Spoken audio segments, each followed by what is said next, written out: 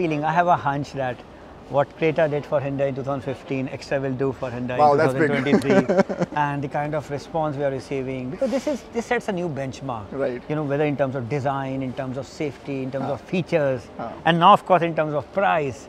You know, it is something beyond expectation, and I believe that here the demand will cut across segments, whether it is from the hatches or whether it is from the SUVs. So I think this will really set the cat amongst the pigeons. How difficult is it, because a lot of, the pure SUV fans say that, these are not SUVs, these are just small cars, very small cars.